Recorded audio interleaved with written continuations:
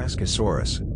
Tarascosaurus, Tarasque lizard, is a genus of abelosaurid, theropod dinosaur from late Cretaceous of France.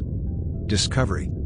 After having in 1988 identified an upper jaw bone found near Porcius belonging to a member of the Abelosauridae, French paleontologist Éric Buffeteau reviewed the known remains of larger theropods found in the late Cretaceous of Europe, concluding they all were of abelosaurid affinity.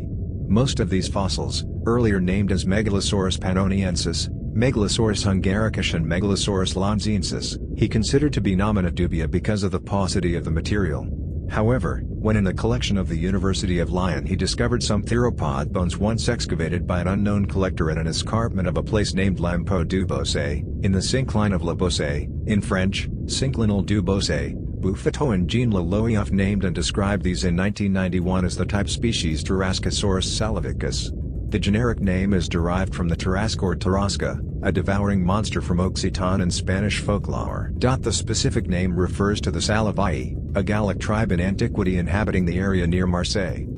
The holotype PSL 330201 was found in the Fuvalian beds, dating from the Lower Campanian. It consists of the upper part of a thigh bone, 22 cm, 8.7 in, long. PSL 330202, consisting of two dorsal vertebrae, was made a paratype. These bones may belong to the same individual. Referred was PSL 330203, a damaged tail vertebra. The femur, with an undamaged length estimated at 35 cm, 14 in, indicates a body length of 2.5 to 3 meters. Some fossils from Spain were also referred to the genus.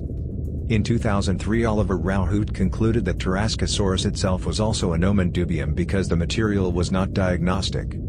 Tarascosaurus was placed in the Abelosauridae in 1991. It was then seen as the only known abelosaurid from the northern hemisphere apart from Betasaurus of the Maastrichtian of the Netherlands. However, in 2003 Ronan Alain et al. concluded that the type lacked any uniquely abelosaurid traits.